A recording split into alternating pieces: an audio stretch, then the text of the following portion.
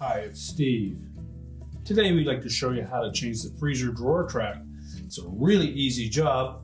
Let me show you how we do it. Now that we've disconnected to power, our next step will be to make sure that all of the items in the freezer are removed. Then we're going to take out the freezer basket and remove the complete freezer door, and that will give us better access to do this repair.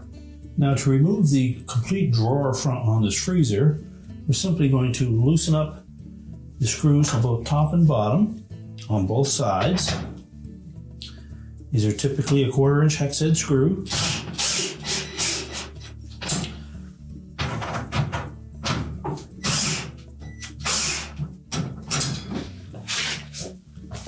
Do the same on the opposite side. And then carefully lift up equally on both sides of that door.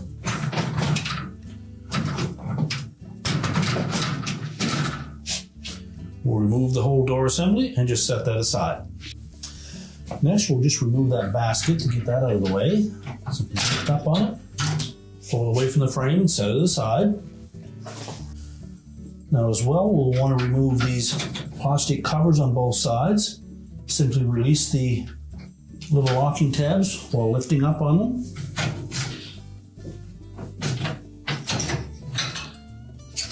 And remove them.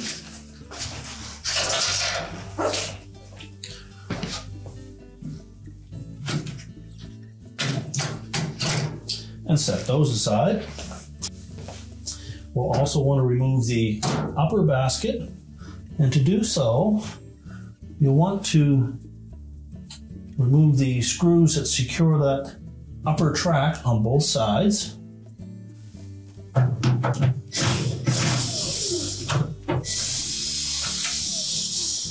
Again, these are 1/4 inch hex head screws.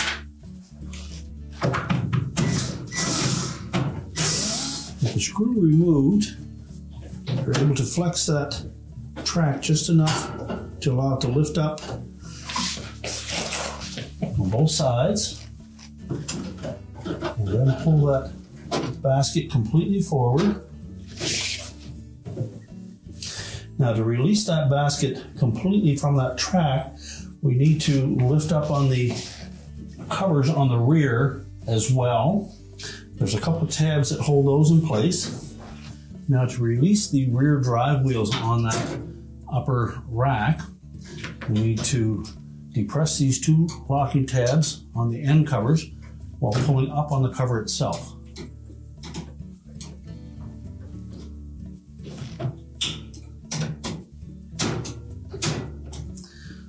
That will disengage the drive wheel from the track. So do the same on both sides.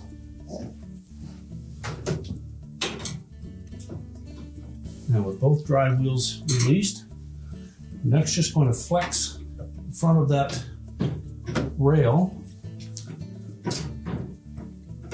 enough that we can pull that rack out from underneath of it.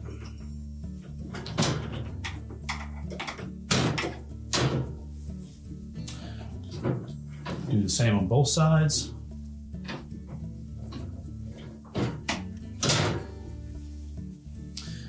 And then lift that whole upper rack out and we'll set it aside. Now with the lower track pulled completely forward, we're next going to release this drive wheel on the left side. Just taking a flat blade screwdriver, going between the nylon drive gear and the metal track. And just pry that gear towards the center.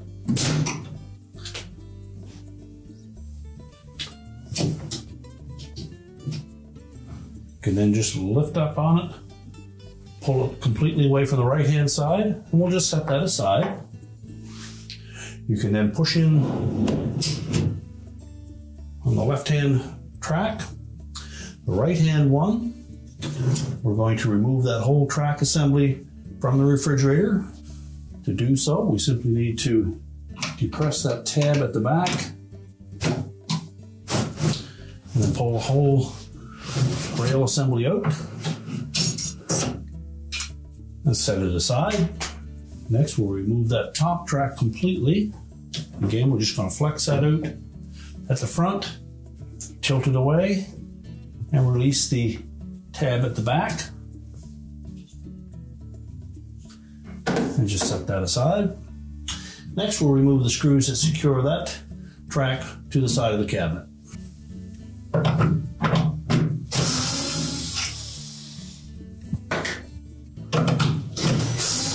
Lift the old track away, discard it.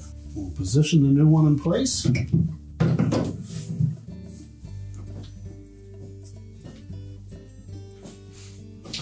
And secure it with the screws.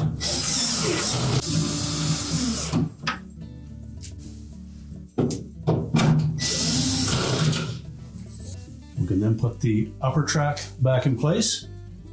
Start by inserting that tab in the opening at the back first, and then just pivot it into place, making sure that we line up the tab on the bottom with the slot on top of the lower rail.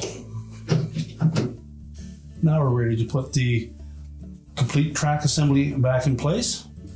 Now, when installing that rail assembly back into the freezer, we want to make sure that that drive wheel is in the right position. You'll note that there are two flat spots on the gears of that drive wheel. We want to make sure the very first tooth that is cut starts out in that first slot. So line up the track and rotate that gear so that the first one fits into that first notch.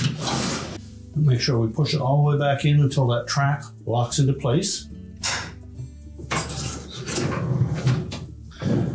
And then just check the alignment of those gears. We'll take that upper basket. Make sure both end pieces are in the raised position. Next, we're going to tuck those corners in underneath the stops on those top rails. Now, once they're in behind that, you can just push that back out of the way. We'll lock those upper rails into place and secure them with the two screws.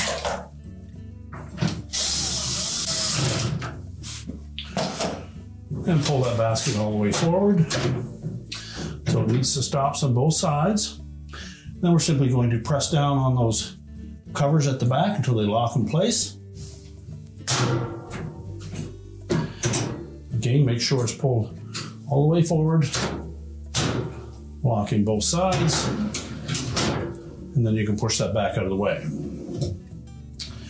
Now, next, we're ready to put the support rod in with the left-hand gear. And again, we'll note that that gear has two flat sides. We want to make sure that we have that proper tooth in the front notch. So be sure that both rails are fully extended.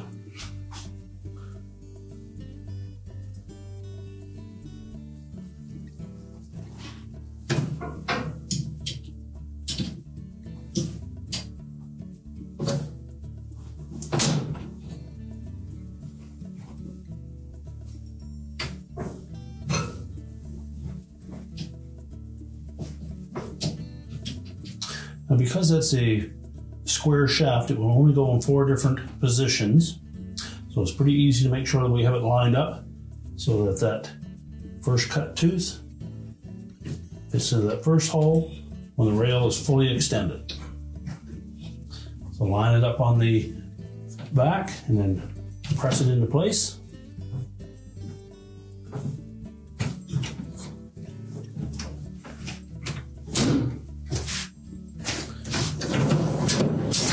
And check the operation.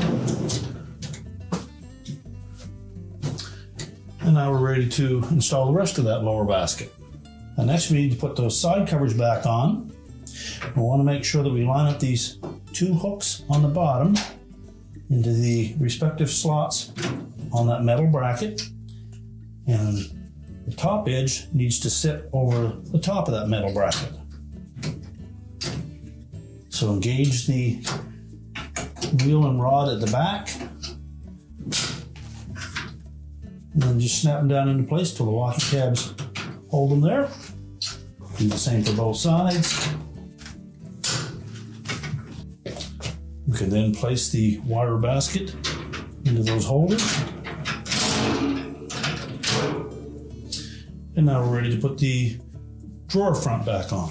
So when installing that drawer front, we just need to make sure that we line up the 2 screws with the slots on the mounting brackets. It's easier to do one side at a time.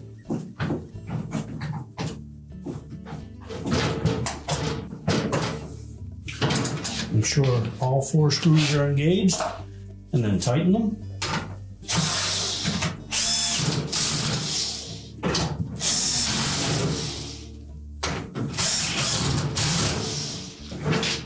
And just check the operation. And now we're ready to push the refrigerator back into place. Now we can push the refrigerator back into place, reconnect the power, and your repair is complete.